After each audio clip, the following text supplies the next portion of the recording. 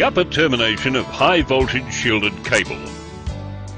The tools and parts required for the HVSC upper termination include compression or mechanical crimping tool to suit a 50mm crimp lug, a sharp knife, a Phillips head screwdriver, a shifting spanner or 14mm spanner, 2 screwdrivers for use as friction cutting tool handles, a heat gun or gas torch, a tape measure, a marker or pen, combination pliers or cutters, and the terminal base assembly supplied with the terminal.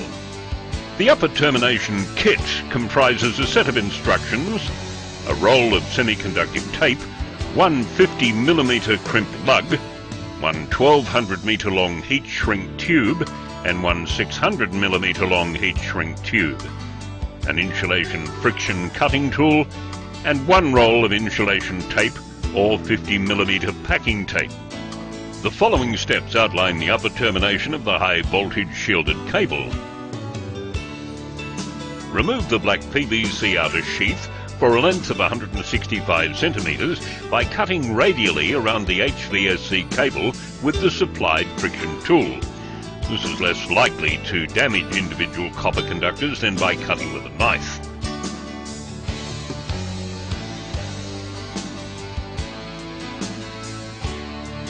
The lengthwise cut is completed with a knife. Do not damage the white inner insulation during the process. Remove the clear plastic lining over the copper. Measure and mark the outer copper screen wires at 3 centimetres above the end of the black outer sheath. Using the cutters, carefully cut and remove the wires, again without damaging the white inner insulation.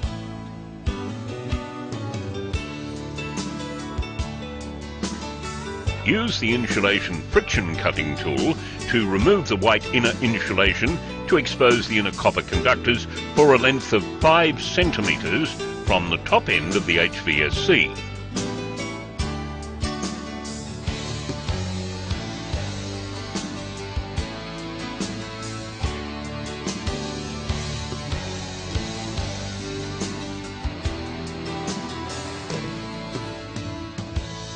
Fold back the inner copper conductors to expose the black filler core. Cut and remove the core with a knife.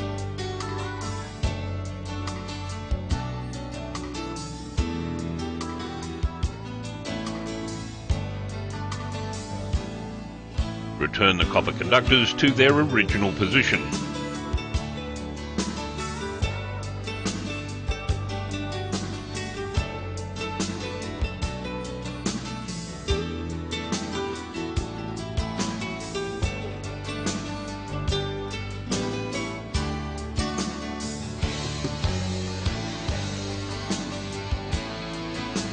Using the crimp lug supplied, crimp the inner copper conductors in the lug using a suitable compression or mechanical crimping tool.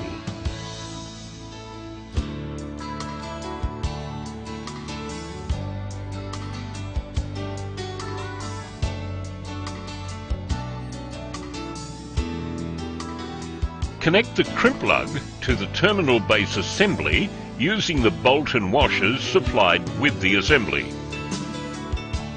Ensure that the connection is aligned correctly and tightly secured using a 14mm spanner or shifter. Use a marker or a pen to mark 30cm intervals on the white insulation between the end of the outer screen conductors and the crimp lug. This will act as a guide to continue wrapping the tape towards the crimp lug in a course spiral of 5 turns from the outer copper screen to the crimp lug. Using the semiconductive tape provided, commence winding the tape 2 centimetres in front of the copper screen conductors.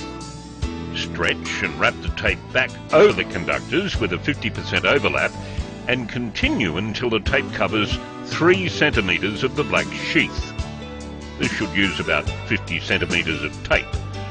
Do not cut the tape at this stage.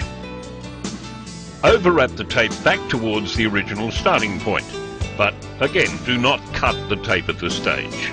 Continue to wrap the tape around the white insulation with only slight tension. Ensure that the tape is not too loose.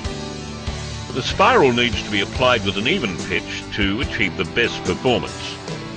Once the tape has reached the crimp, stretch the tape using a 50% overlap to cover the last 3 centimetres of the white insulation.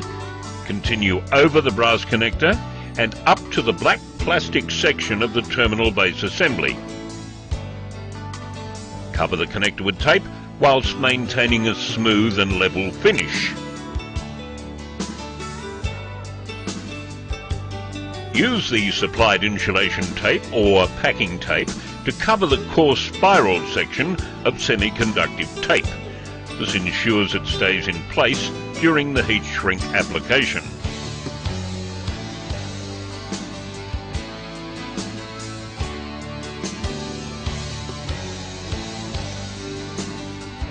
Straighten the cable as much as possible and carefully slip the 1200mm length of heat shrink tube over the cable until the end of the tube covers and overlaps the end of the semi-conductive tape on the black outer sheath by 3 centimetres.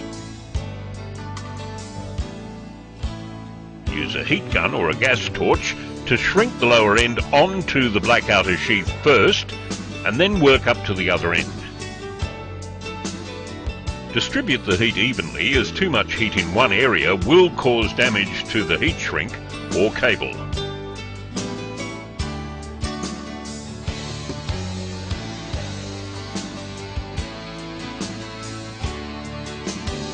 Place the 600mm heat shrink tube over the cable.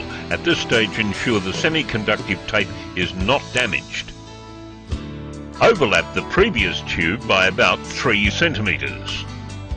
Shrink 7 centimetres of the upper end of the tube into place so that it sits flush with the base of the mass butt adapter when fitted into place. Shrink the other end so that it overlaps the previous heat shrink tube by 3 centimetres. Continue along the full length to achieve a smooth overall finish.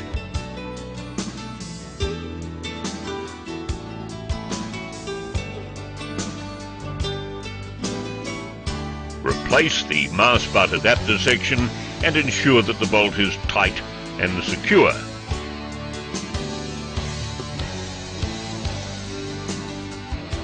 The lugged HVSC is now ready for connection to the base of the terminal.